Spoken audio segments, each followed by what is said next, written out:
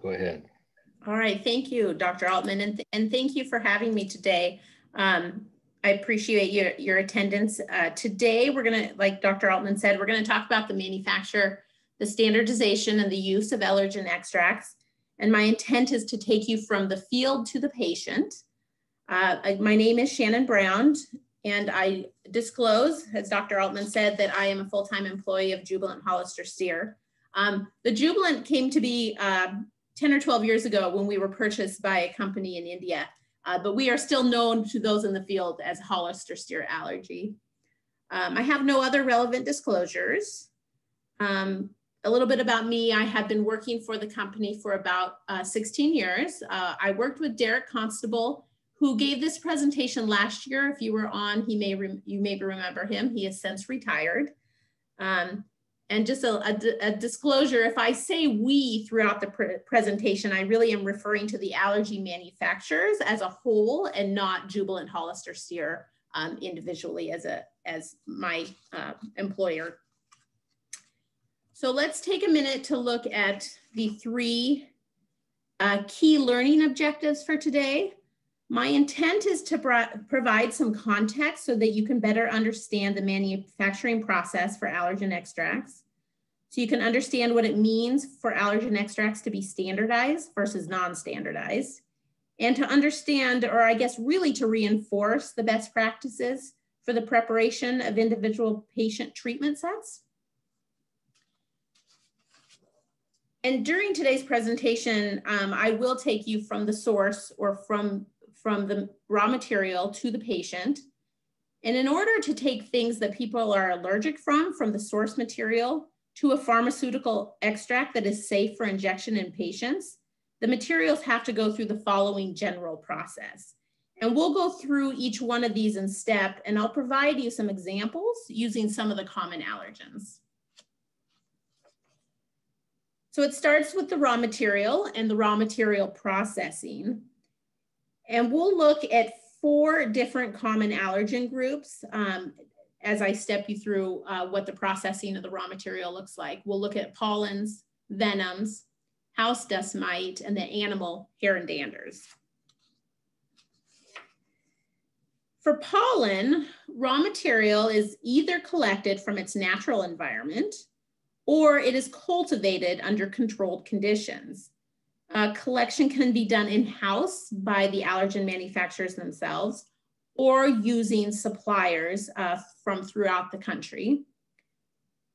At a high level, the pollen has to be cleaned and dried, which is often done using a simple sieving technique or a fine particle separation, which is commonly vortexing. And all the materials meet FDA and quality guidelines of having less than 1% foreign material, and they have to be identified by a botanist. The next slide illustrates the collection period for many of the common pollen allergens. It shows the pollens are collected over approximately a 9-month period to capture all the relevant allergens. The red bars represent the expected collection period, and the pink bars represent the variability of that collection period. Because collection times can shift depending on the climate or the particular weather of the season, collectors have to monitor the seasons closely so that they don't miss a harvest period. And they're often juggling the harvest of multiple different allergens at the same time. It's critical. If we missed a harvest season, we miss it for a whole year. So it's very important to have a strong collection network. So pollen can be gathered manually by hand picking, which is a pretty labor-intensive process, or you can use specialized vacuum equipment like the one shown in this picture here that is essentially vacuuming up pollen from the pollinating plants. Pollen can be collected from pure stands, which are grown outside, or from water-setting harvested plants. And you'll note that there's simple white paper put on the tables, but that's where a lot of the pollen will fall and collect onto. So it's a pretty simple process but obviously critical to product availability. Once collected, the pollen is moved to a processing facility where it's dried. And these areas are highly controlled and they're isolated to prevent cross-contamination. You know, for example, there's one species is allowed per isolated room. The air, heat, and humidity supply is independent and controlled for each room, as is the air that's incoming or exhausted is filtered. The rooms are set up to have cleanable surfaces to minimize texture and fibrous material so that they can be easily cleaned between uses. And after each use, they're tested for cleanliness to ensure that there's not cross-contamination. So the pictures below gives us an example of how the dried plants are separated from the pollen by sieving. This technician, as you can see, is first wearing her appropriate personal protective equipment so that she doesn't develop sensitivities to the pollens. The plant material is dried on paper and then put into this as a sieve where the fine particles, pollen grains fall through, and then the remaining material can be discarded. This is a picture here. It's an example of a vortex machine to separate the fine pollen grains. And again, we're aiming for greater than equal to 99% purity at the raw material processing stage. We'll move to venoms. To collect honeybee venom, an electrostimulation grid is set up at the entrance to hives. A mild electrical current is applied that causes the bees to involuntarily sting downward, which deposits a drop of pure venom on a glass plate. The bee is unharmed and the venom air dries, and the resulting crystals can be scraped off that plate, and that is the source material that is provided to the manufacturers. This is a little bit in contrast to the other vespid venoms. Allergen manufacturers rely on a network of nationwide collectors who find and collect the whole insects and then freeze them for shipment to the allergy manufacturers. There are requirements that the material be not more than 5% male, and again, not more than 1% extraneous material. And these are part of the quality checks before it enters the facility. As depicted in the pictures, you look for the stinger, and one by one, you pull out the venom sacs. They're individually dissected and placed in solution. The venom sacs are clear and uncloudy, and then they get forward processed to isolate the venom components. Typically, you'll notice that there are no gloves worn by this technician. That's for just illustration only. In a commercial manufacturing process, this technician would be wearing gloves and all the appropriate personal protective equipment. Fun fact, it does take about 10 to 30 insects to create one dose or 100 micrograms of venom. So there are typically several people working full-time just dissecting venom insects. For mites, insects are not collected from the wild, but they're propagated in a controlled manner. A growth medium which contains the feed material is inoculated with the mite seed culture. They're incubated at a defined temperature and humidity, and then harvested based on the body mass or the body density of the mites. The mite bodies then need to be separated from the spent media and dried. And again, this process typically involves some type of sieving or separation, and then with a target of less than 1% non-mite bodies. So you go from thousands or millions of these critters into a dried mass of the bodies. Each company has its own trade secrets regarding the specific growth media, including the feed material that's used. But they all go through typically the same process. For animal hair and dander source material, hair is collected from qualified veterinarians who can certify that it is collected from healthy animals. There are no restrictions on breed, as there's no breed-specific allergens, other than there's not more than 25% of any one breed in a lot. The incoming hair and dander is inspected for foreign material, and also to ensure that the appearance of the hair is consistent with the correct animal type. And there are specifications around both of these for the incoming inspection process. So then the source material moves to extraction and a fill finish process. For some allergens, additional intermediate processing is required to enhance the extract.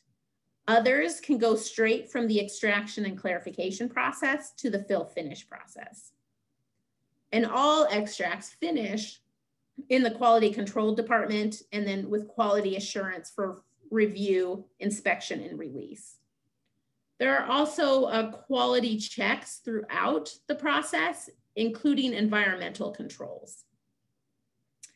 Start to finish, this can typically take 3 to 4 months to take the material from the source material to the finished product. Some allergens take longer because of a more complicated process or because they require FDA release. And then the materials are stored at refrigerated conditions until shipped to our customers. So we'll go through the extraction process first. All manufacturing processes here start with the extraction of the raw material in a suitable fluid and under conditions that promote the release of the allergens, but also maintain the stability and the bacterial protection for the allergens.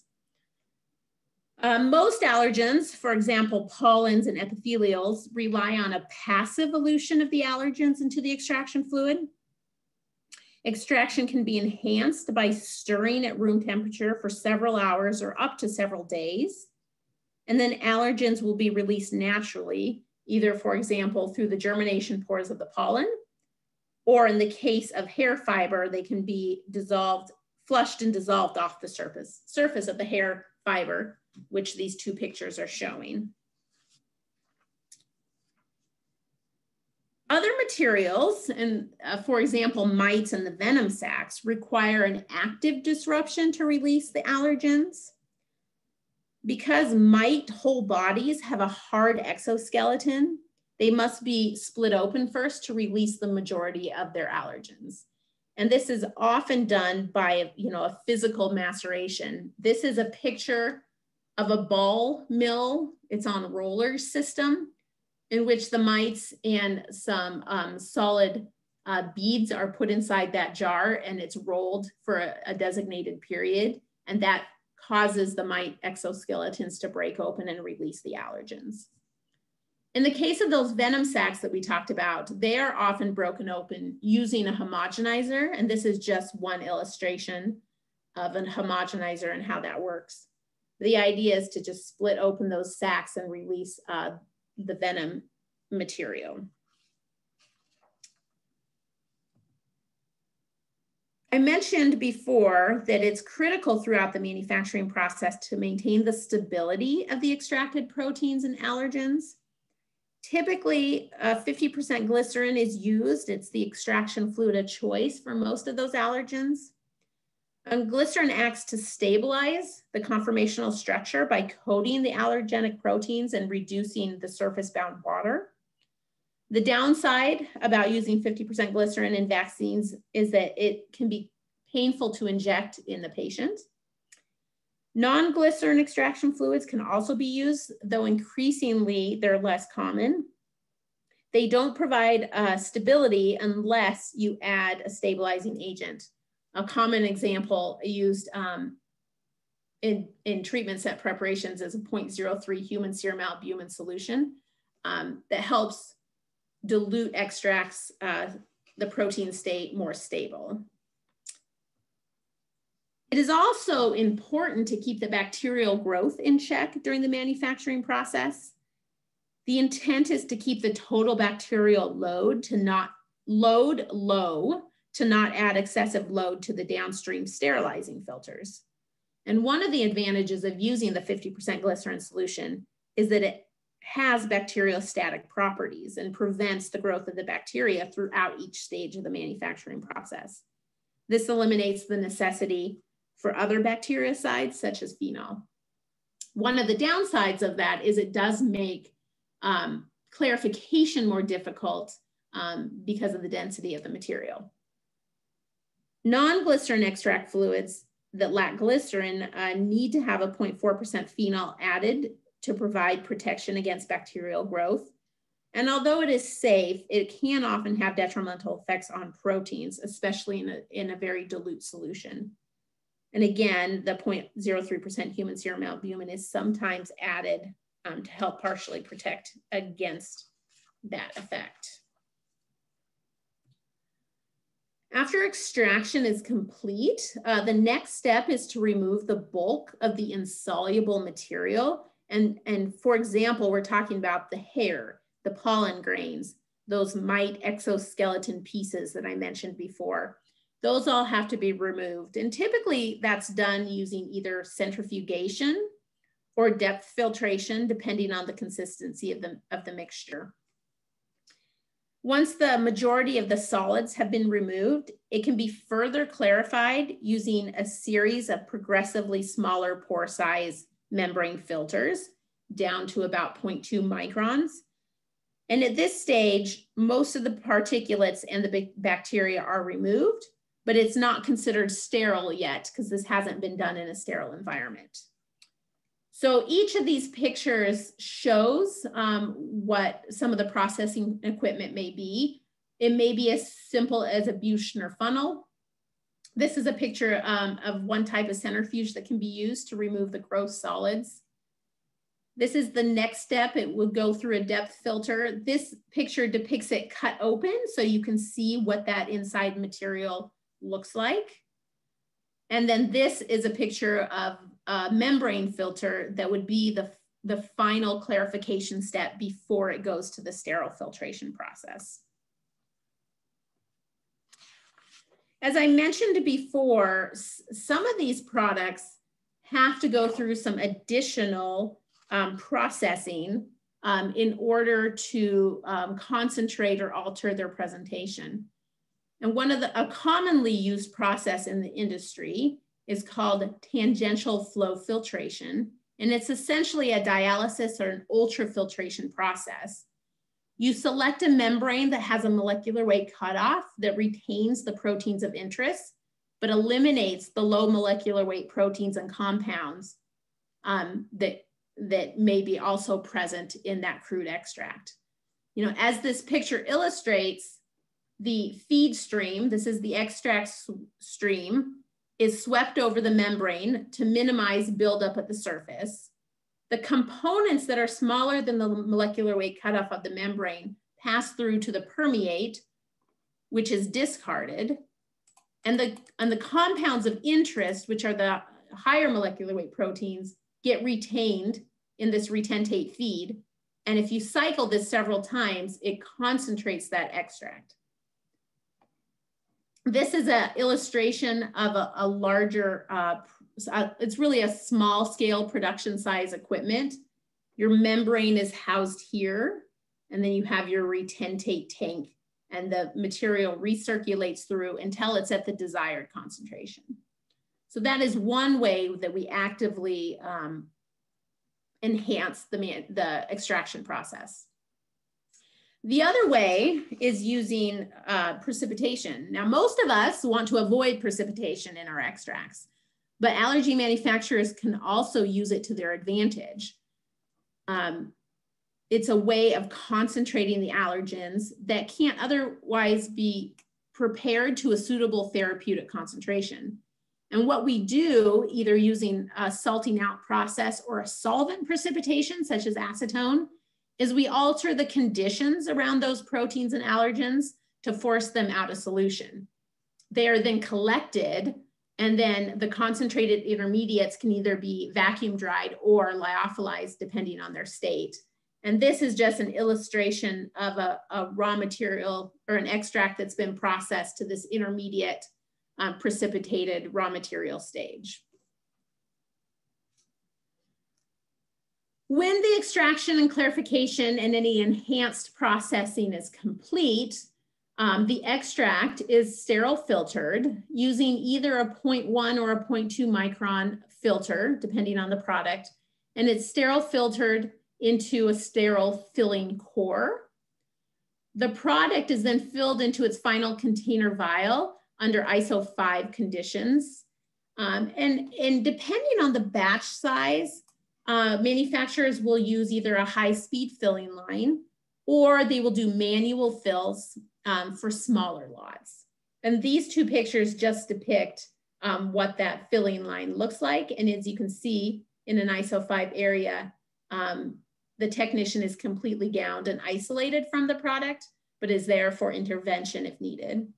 This is just a close-up of that filling nozzle filling some vials. And then in the case of a lyophilized product such as venom, they are loaded, unloaded in a sterile state into the lyophilizer. After the fill finish is complete, all products go to the quality control lab for testing and release of the finished product.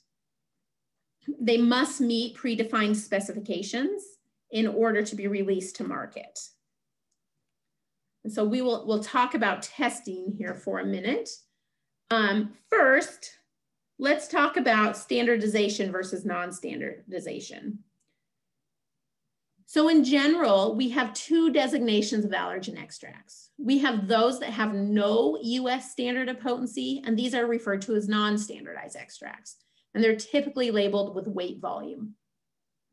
These extracts require the following testing: sterility, safety, appearance, and a protein content. Standardized extracts are defined because there is a US standard of potency for this group of extracts, and they're typically labeled with that potency measure. These extracts get the same testing as the non-standardized, plus the FDA mandated potency assay. So FDA has developed methods for a limited range of extracts that we have designated as standardized. There are 9 grasses, 5 Hymenoptera venoms, 2 species of mites, and cat hair and pelt extracts that are considered standardized. And this is in contrast to over 200 allergens that have no US standard of potency. So it is really a small class or a small group of the allergens in the total product line. So there are generally 3 categories or types of methods that the FDA has created in order to standardize these products. So the first is by major allergen content. And these are really for extracts that are characterized by the presence of a single major allergen. The method that's used is a radial immunodiffusion assay. And this is how the FeLD1 in cat and the AMBA1 in short ragweed are quantified. Now, I will note that a lot of people think of major allergen in terms of micrograms per milliliter, and though that is generally established using a major allergen ELISA method. And to date, there are no major allergen ELISA methods that are used to test and release standardized materials. There are some that are used for research and internal development only. However, the FDA is working on a couple ELISA methods as a replacement for these older style major allergen assays. The second type of assay is an enzyme assay, and it's for extracts with allergens characterized by an enzyme.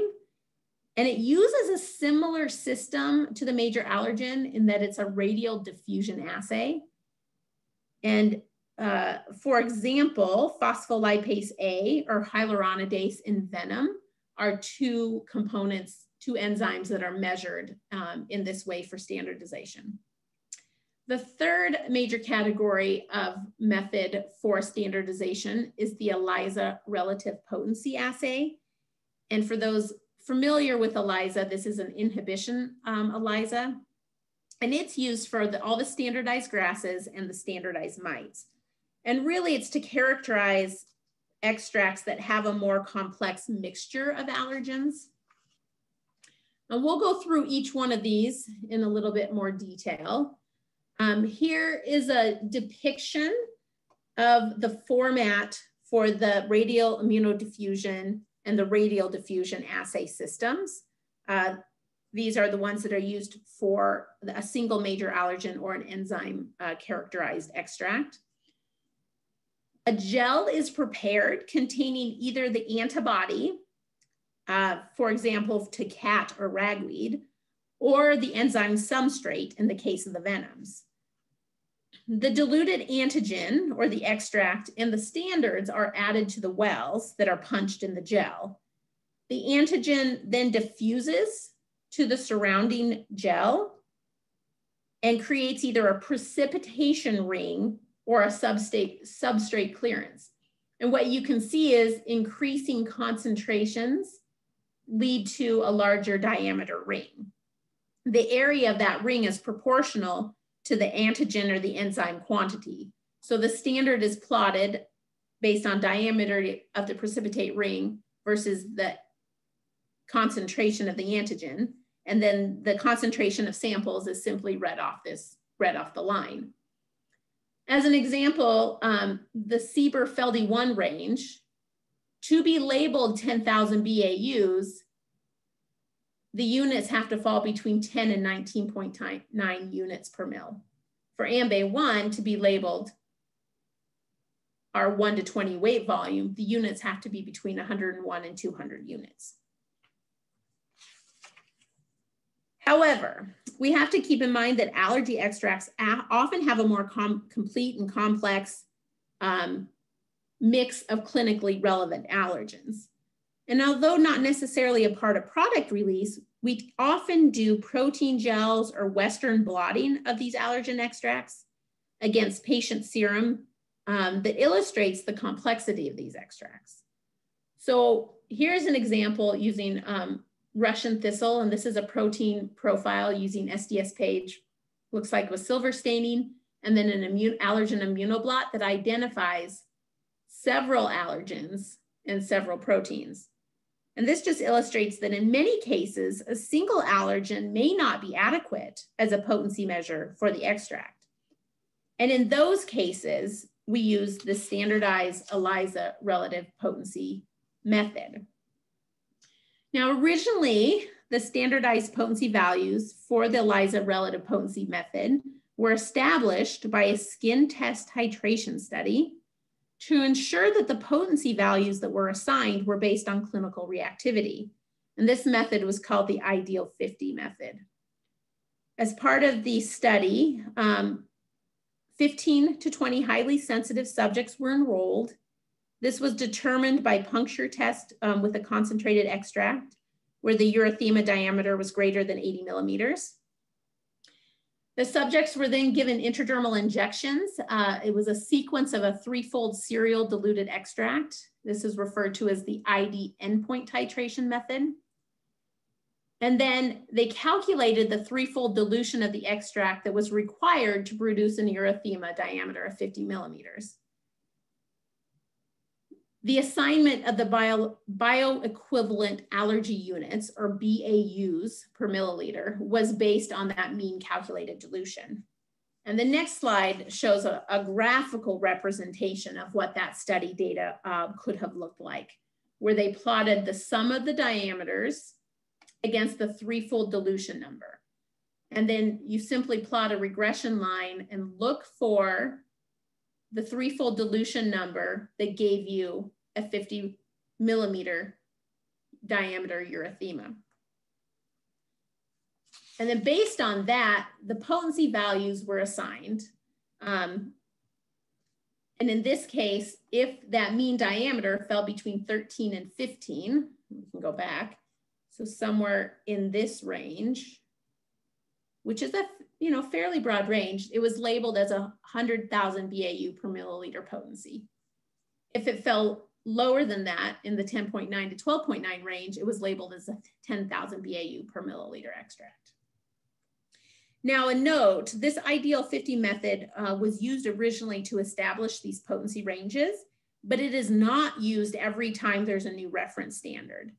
Typically, FDA purchases a batch of released extract from one of the major extract manufacturers, and then the FDA and the manufacturers evaluate that new reference standard against the old to see if it's producing consistent results. When everyone is happy with it, then they release it for distribution to the allergy manufacturers for lot release and stability testing. So the ideal 50 method is really to establish the initial potency of the initial reference standard. So how does this translate to industry for product release? So what happens, as I mentioned, is the FDA provides the calibrated standards and a serum pool that is derived from patients allergic to that respective allergen. Each lab uses an ELISA method to compare the activity of the commercial production batch to that standard. And if they're equivalent, the batch can be assigned the appropriate potency and released. This is an example of the range of the ELISA relative potency value that would equate to a label of 10,000 BAU per mils. If you have 6 replicates tested, the value can fall within the range 0.776 to 1.288 to be called a 10,000 BAU per milliliter product. Continuing with our ERP example, ELISA relative potency, it represents the results that you would typically see in ELISA relative potency assay, in which the response of the sample is here in black, is compared to the response of the reference. The x-axis is increased dilutions of the product, and it's against, this is measuring the response signal against those dilutions.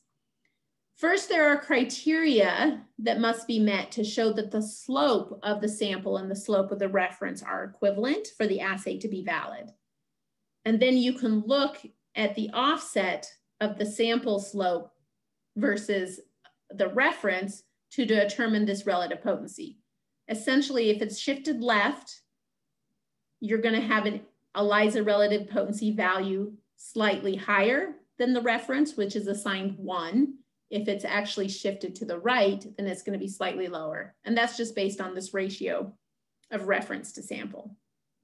So again, if it falls within this broad range, then it's labeled as a 10,000 BAU per milliliter product.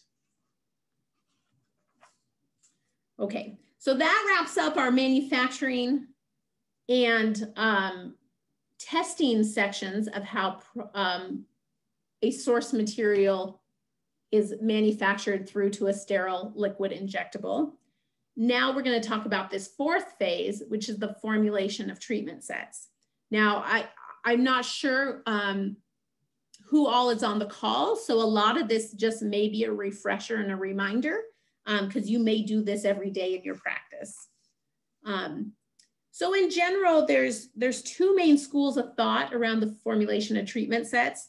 The first is in following Quad AI and ACAAI methods, which the treatment set is formulated using FDA standards of potency in the case of standardized extracts, or the label claim based on non-standardized extracts.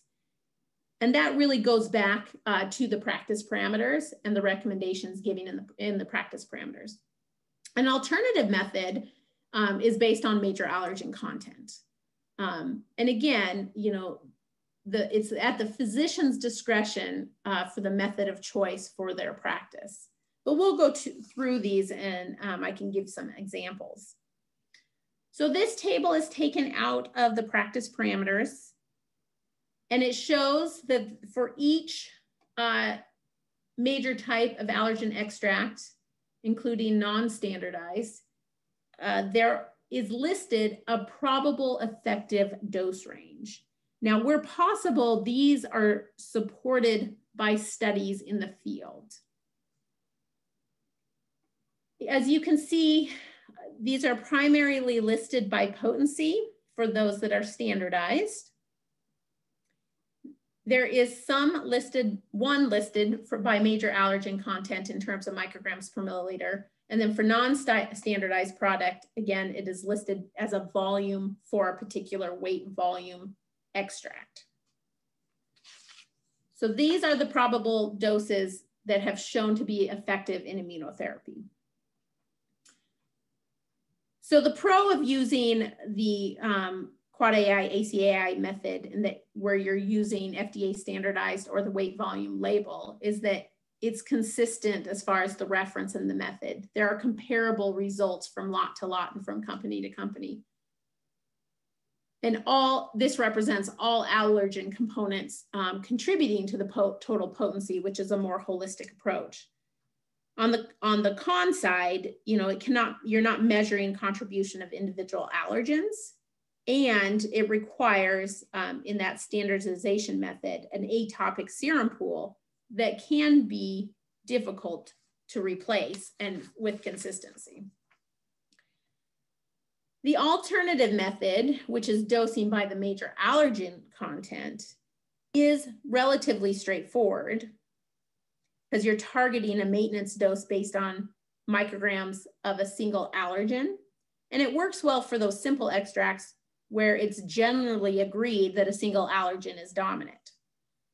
The con is that there's no universal agreed upon reference or method available for this type of major allergen.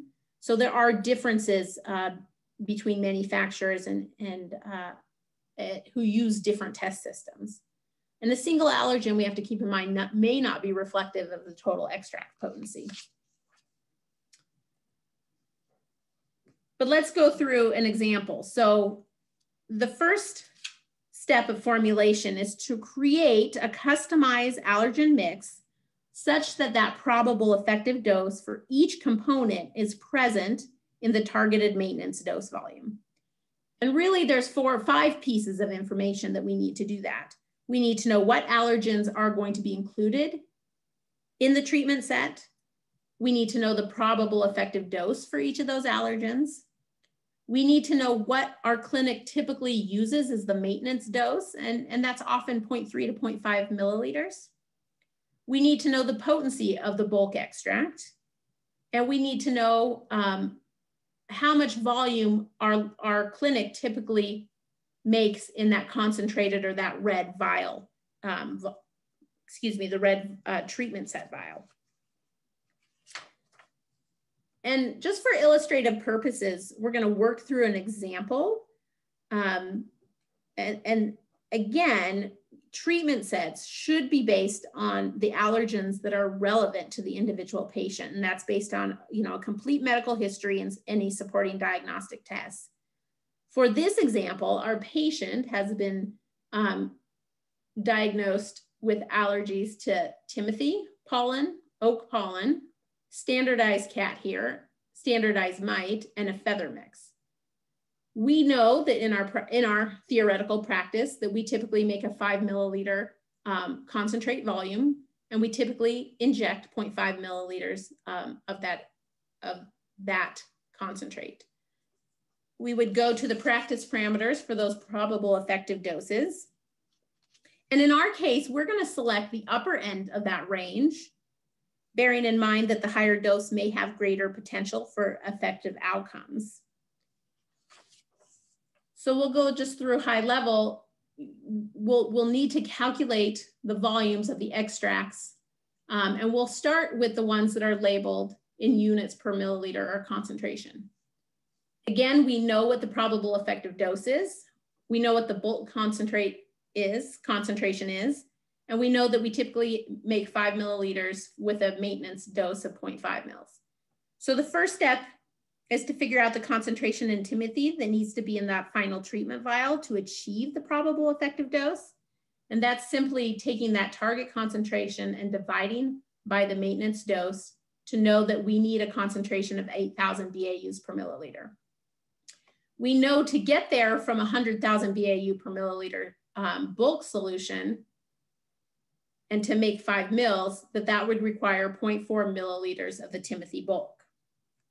Now we can go through this exercise for each of the products that are labeled in concentration.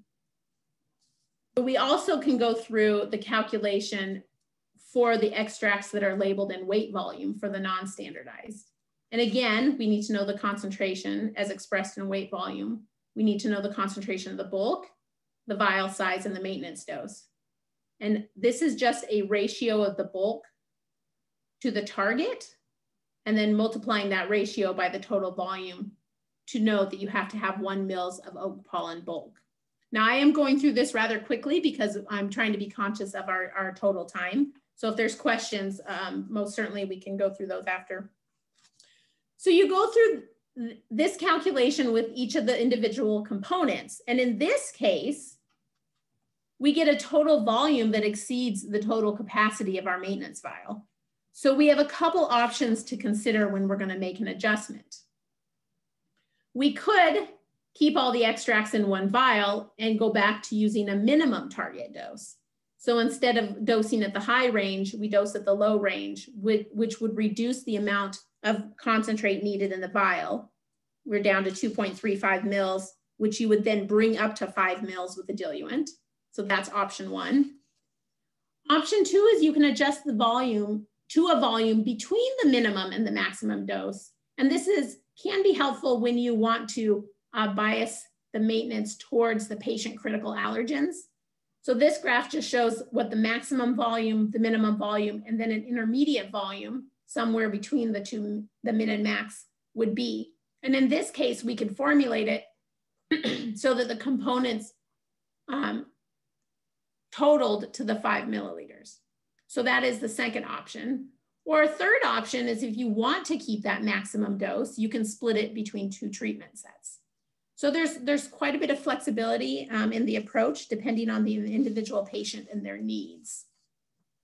And I'll wrap up by just giving a few extra additional points to consider, which are probably known to all of you. Extracts, there are some extracts that have very high protease activity. And if they're in the same vials as other extracts, they can degrade these allergens. So particularly for molds and cockroach, it's best practice to put these in vials by themselves. We know that we have to aseptically prepare our patient vials, and then we can make our treatment scents from that maintenance vial using 10-fold dilutions. We store these extracts at 2 to 8 to reduce the loss of potency.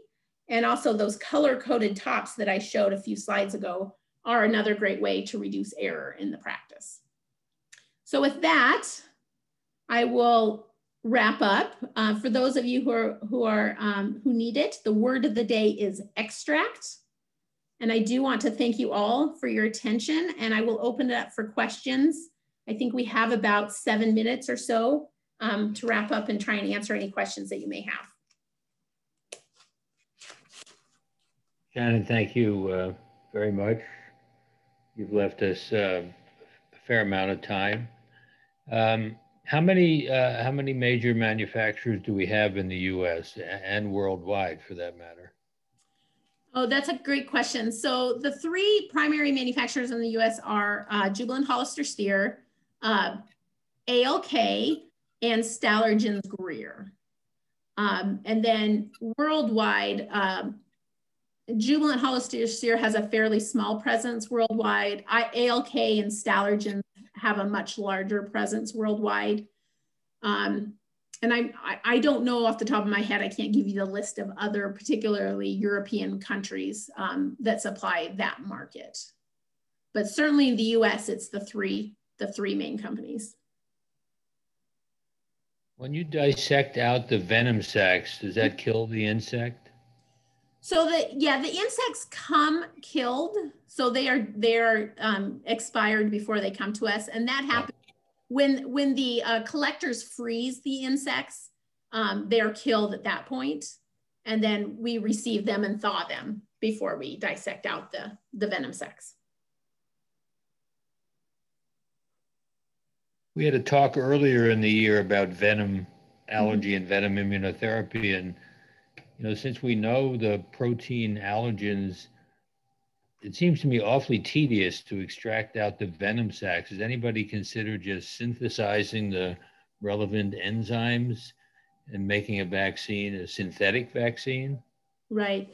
No, that's a great question. I think that that is something a lot of people have interest in. I think the challenge is there are challenges with bringing a new product to market. As you know, these extracts have been, a part of the medical community for, almost 100 years.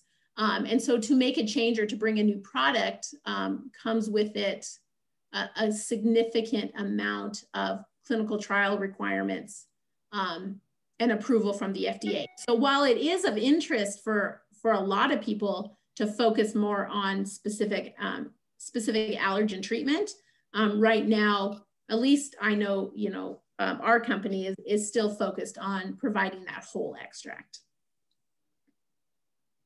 We have others with questions. I have a question. Do you hear me? Yeah. Yes, I can. This is Mike Kennedy. I worked for a beekeeper way long ago when I was a high school student. And the bees, we were aware that the venoms from the honeybee was continually pumped into your skin after the bee left, and they left behind their stinger and the sac of venom. That was the common knowledge. Now, I noticed from your presentation that your honeybee venom collection, the bees do not die. They just squirt their venom into a little grid. Is that really true? Yeah.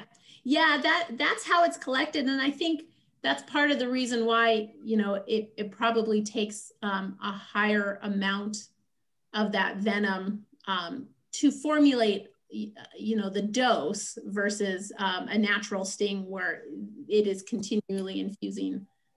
Well, that's gratifying to know that the honeybees don't have to be killed. That's yes. Nice. No, we don't want to kill the honeybees. We need honeybees, right? Keep good, them, good. Protect them. Yep. Thank you.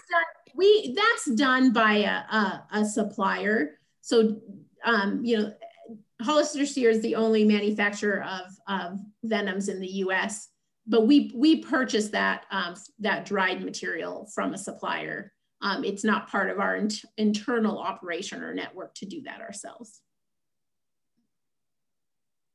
Do you follow the same processes for making the tablets for sublingual immunotherapy? And then how do you change the process to formulate those tablets? Yeah, that's a great question. So I am not as familiar with the tablets. My guess would be that the initial extraction process is very similar. And then they get to some kind of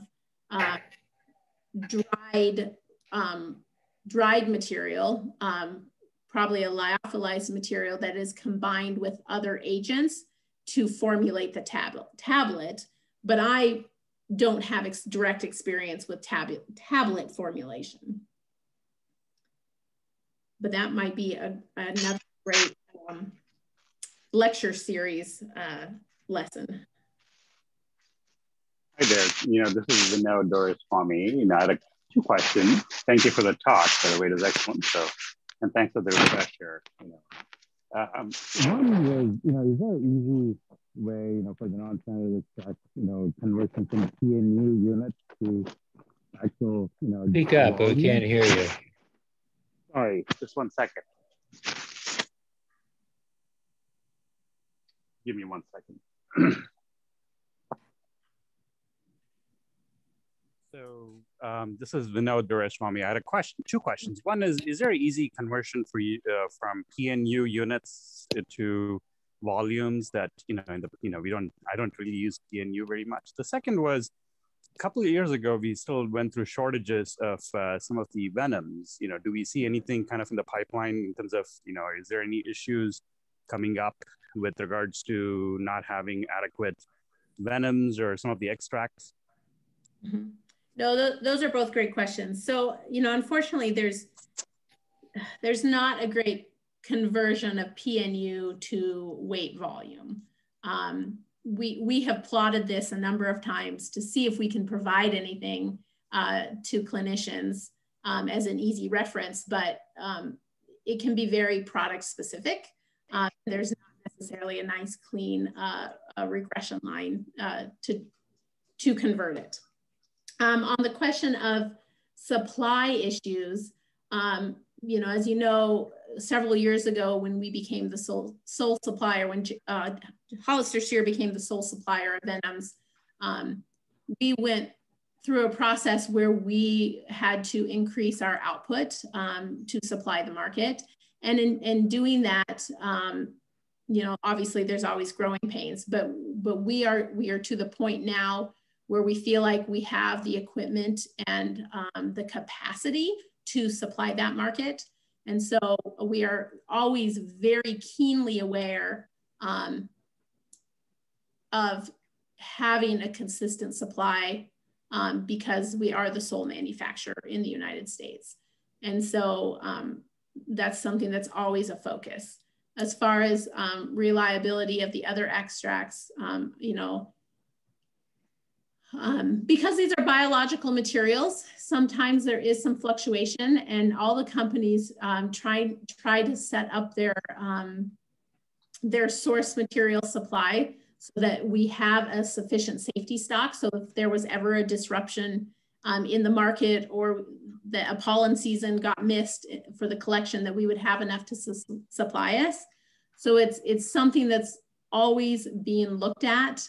And we went through a project, and I'm sure ALK and Greer does also, where they're trying to balance the quantity of their safety stock and their production with the cost of keeping that material. And so, you know, the objective is always to have the material available to supply to customers, because we know how disruptive that is in your office if it's not available. So I can't, there's no 100% guarantee, but we are making and changing a lot of processes so that we can improve that reliability. Is all of your work done in Spokane? It is, yeah. Not all the collection, but yes, all the processing is done in Spokane.